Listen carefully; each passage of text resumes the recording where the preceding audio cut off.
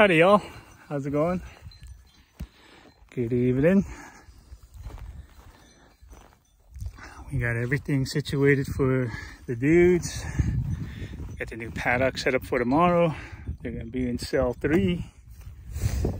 They're in cell 2. I think I kind of mentioned this when I was, 2-3 weeks ago, when I was kind of going over how I set up the paddocks to make it a little bit easier on myself. I do like a 4 grid system, just a grid, like 4 cells. So we're over here now, we're moving south. So it's cell 1, 2, 3, 4, and then we move the block over again, and the same thing, 1, 2, 3, 4, and we keep moving south towards the ridge. So we put the water tank in cell 3, and yeah, it's been working out great. The third time we're doing that. Filled up one water, filling up another. Salt blocks out. We got a little bit of just like all-purpose mineral, the loose mineral out for them as well. Every 2 weeks, give them like a 1 gallon bucket. It seems to be working just fine. When I first started, I used to just leave it out for them constantly, but it got to a point to where they just, started wasting it. So I monitored them a little bit more. I mean, I wasted a whole bag. So I kept monitoring them, and it took 3 days. I mean, I waited about a month before I bought another bag. And then I put it out. I just have like small little, like a 1 gallon, little 1 gallon little rubber totes. Actually, I think the other one might be like a 2 gallon because I filled that up twice, and they're usually good for them for about 2 weeks. And that worked really well, and I'm staying with that iteration because that way they don't waste it. Yesterday, like over here, they really, they would really kick it in. It looks like they licked it all, kicked it over, and they kind of, were probably digging around for it in the dirt. So, yeah, so that works. I know I have to get a different mineral feeder holder for them. I'm working on that though. Once I get a little bit of time, we're gonna build an actual mineral feeder for them, and we're going to invest some time in that, and then also invest in some loose minerals for them, which hopefully I don't want to start it in winter. I was told not to start that in winter by my mentors, so I know it's kind of late in the season already, so I'm most certainly going to start that next spring, probably mid-spring after, the grass comes back up. Maybe after shearing we'll start that, just to kind of differentiate a little bit. We'll do like a micron test and whatnot for the wool and the mohair. And then the following year with the loose minerals and everything, same process, spot grazing on the pasture, but with loose minerals, more loose minerals and whatnot. And do another micron test on the wool and the mohair, and we'll see kind of like the difference between the two. But I'm most certainly going to stay with the loose mineral. I mean, that's the one I really want to do because it's working out great for my mentor, and he's really loving it. And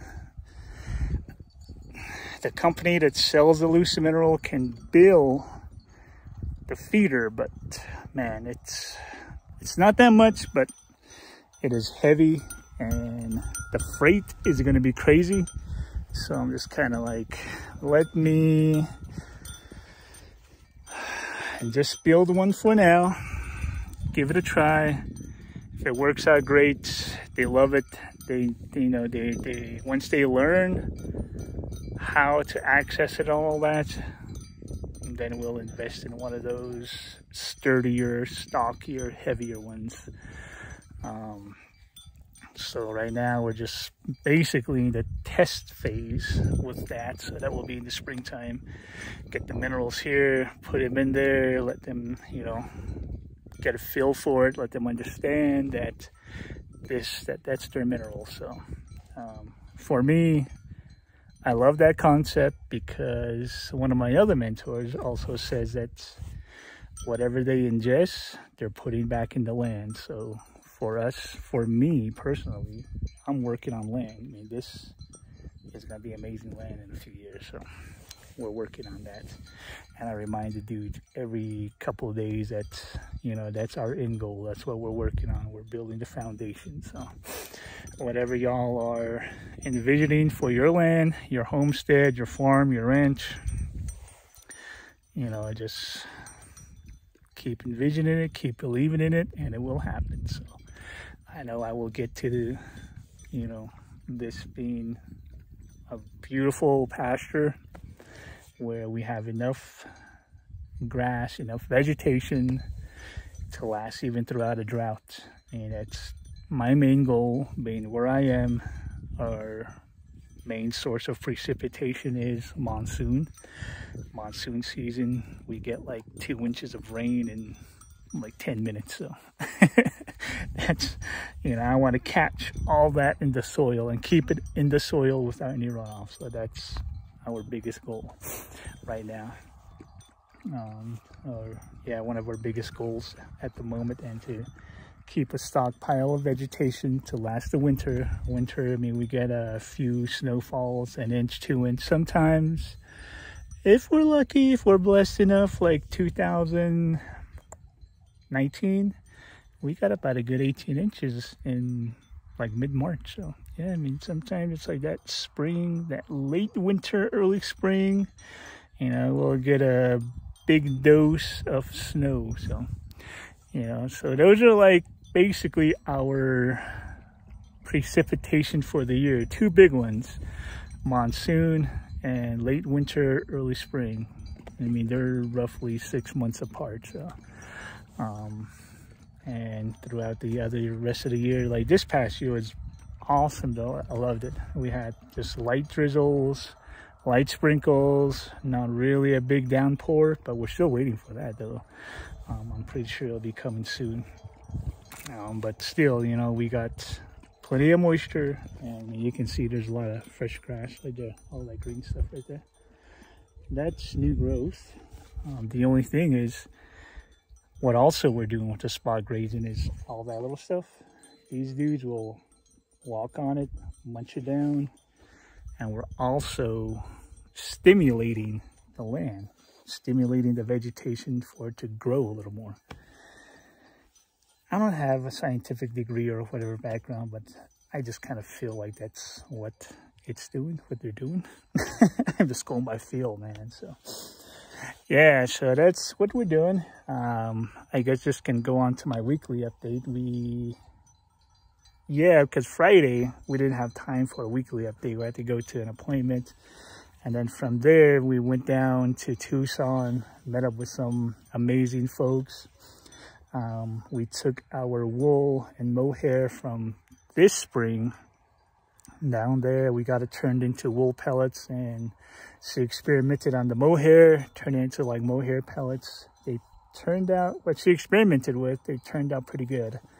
But she was kind of like, I can do a little bit more. I know I can get it better. So, yeah, probably should have, you know, let her do that and run it through again and compress it a little bit more. But she just shredded the mohair for me, and we're just going to put that in the garden and just have that soak up the moisture, hold the moisture in the ground, let it break down, add nutrients into the soil in our garden as well. Yeah, I mean, that's what we did. We came back, so we're going to be testing that out in the garden. We're going to prep some beds, the winter garden as well. And also for next spring, we'll be doing that. And also, if you're interested in wool pellets, I'll be selling some, probably half of it, just to cover the cost of what it costs to make those wool pellets.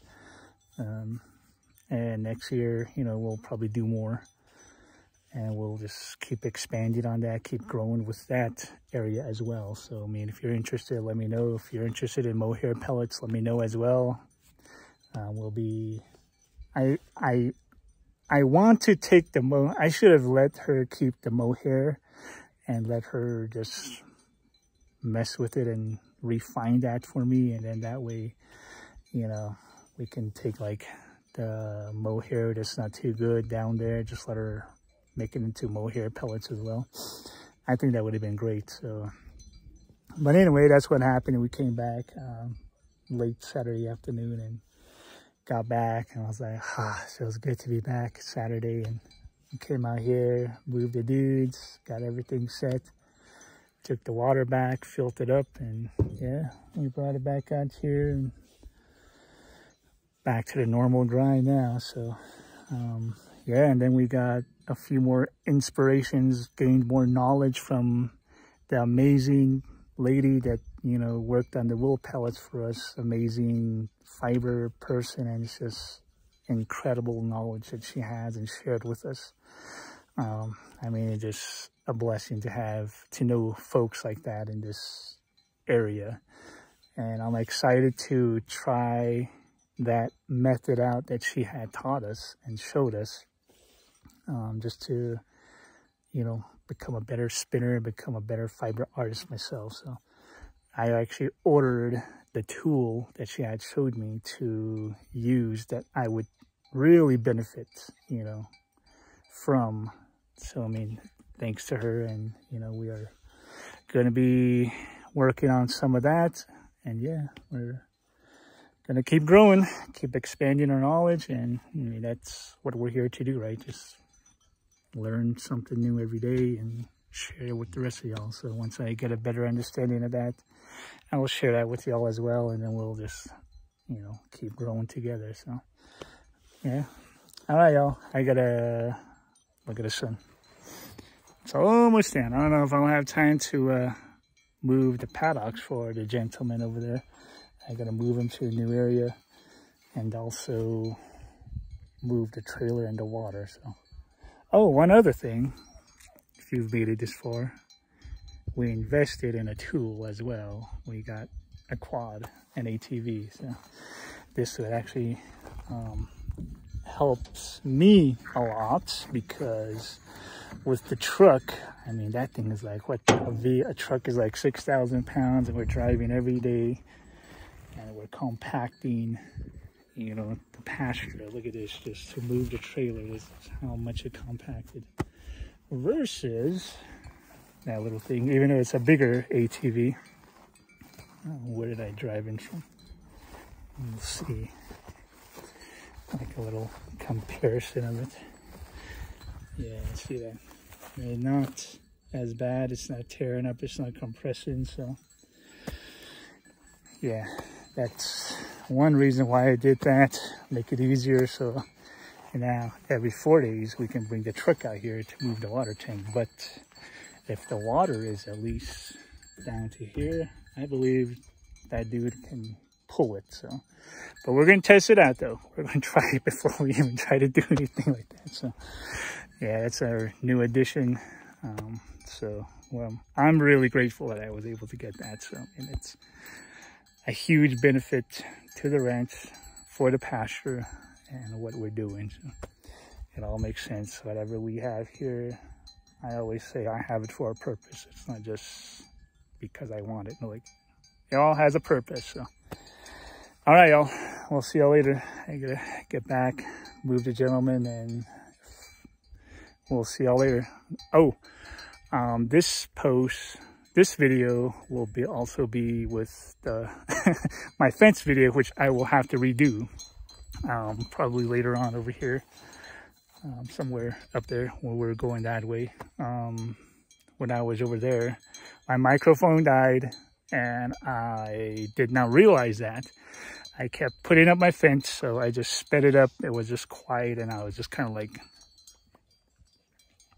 you know, so So I'll redo all of that. I'll probably do like the teardown, the setup, and everything else. So this was just basically the setup that I did. So I just sped it up, put a little bit of music over it, and the parts that I did talk, I kept those in there. So I mean, hopefully you get an understanding of it, but we will reshoot that video, but we'll encompass everything together. So we'll, you know, do a teardown, setup, and maybe even a move. So we'll do all of that together, and then I'll add more of what I had said on that as well. So just stay tuned with that. Just enjoy it, and, you know, give me a thumbs up or comment on that video. You know, just say, hey, put up one with actual audio on it. Make sure you charge your microphone. All right, y'all. I will see y'all later. Peace out, everyone.